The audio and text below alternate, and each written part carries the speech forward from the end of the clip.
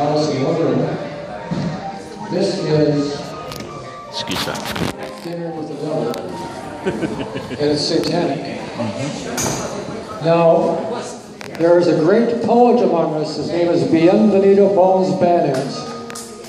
and he wrote the satanic verses, and we have a copy of that here. We'll pass that around later, so you can see the beautiful artwork he did to illustrate his poetry. But this comes in 12 books. I'm only going to read one short book, and you will see what it's about. It's a very apt commentary on this world we live in today, and beautifully said. And here we are, Book 7. It is a serious thing to live in a society of possible gods and goddesses.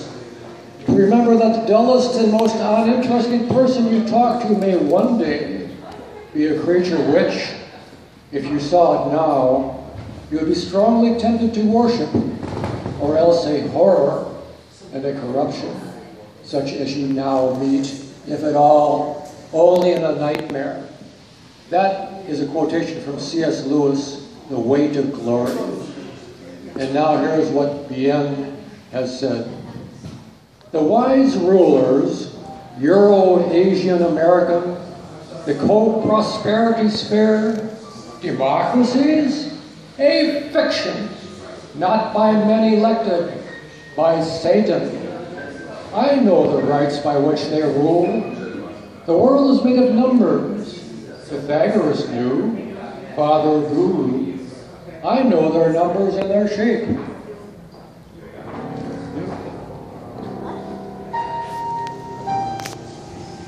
The Pentagon, Satan's star, ruled we are, not from among our own, but by the ever-unchanging high order of that satanic club, the enlightened ones. To do good, they say, and no marvel, for Satan himself is transformed into an angel of light. Therefore, it is no great thing if his ministers be transformed as ministers of righteousness. They will perform wonderful works for humanity and feed us milk and honey, but it will be bitter in our mouths. Like that little book of John, the number of the beast is a number of a man, and his number is 666. Understand one thing. The kingdom under the Antichrist, more glorious than any earthly kingdom, the height of man's endeavor and achievement, all will welcome it and abide by its benevolent rules. My further revelations are here have been banned by those who fear. The mighty men who rule would not approve. The march of freedom and democracy and truth is but a dung heap of dreams. Yes, wonderful works for humanity, and feed us milk and honey, bitter in our mouths. For you are the numbers by which the beast rules, by the numbers of the mortgages you hold and must repay, by the numbers of the interest rate under which you groan, hangs from one golden thread of one great thing, that when a man owns, he wants more, always more, and will borrow for a dream of future happiness, and then will slave until his dying day to repay.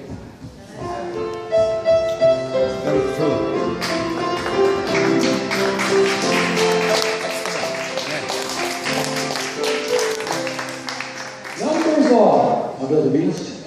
How many men to mine? How many men to build? A throne for Satan, a tower above God himself. How many hands, how many minds, salaried all, but the beast gets that back in interest.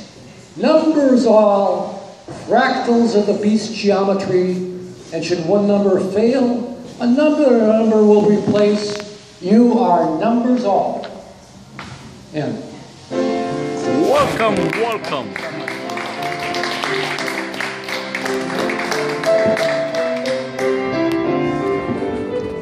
Bienvenido, Banez and Peter Joseph.